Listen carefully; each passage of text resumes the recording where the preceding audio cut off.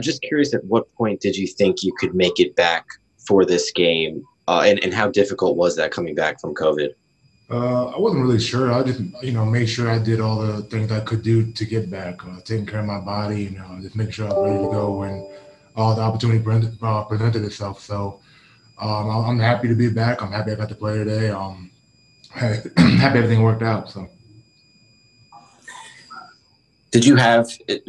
Would you mind kind of just going into any symptoms that you had? How severe was your case? I just had some bad headaches for a couple of days, and that was about it. Thanks, DaQuan. Mm-hmm. Claire? DaQuan, was conditioning at all an issue for you today after having been away and sat out and trying to come back then? No, I actually felt good today. I mean, I made sure I left the house and, I went on walks and did some type of stuff. And doing a 3-day ramp up, that really helped me out getting back and ready to go. So I felt fine today. How about you guys get the interception right out of the gate, the offense turns that into a touchdown. How important was that kind of fast start in terms of putting the last couple weeks behind you guys? Yeah, I mean, we always talk about starting fast and, capitalizing on opportunities. I thought we did that today early on. And we just kept riding that momentum.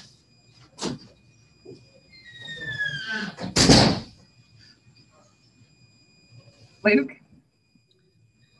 DaQuan, we hear a lot about the belief that you all have in each other within this team. What is it that sparks that and that makes you all always believe that you're going to be able to get it done, even with circumstances like you've had these last couple of weeks? It's a gritty team, man. I mean, we want to go out there and compete every snap and every play, and that's what we're going to do. No matter what the situation is, we're going to go out there and fight. And we truly believe that we have a chance to win every game, and that's all you really need. And that's why I think this team is so confident, even coming in and having not a lot of time to practice, but still being confident because we took advantage and got in a playbook and watch film and stuff like that. And I think we all just believe in each other. We can go out there and get a win done no matter what.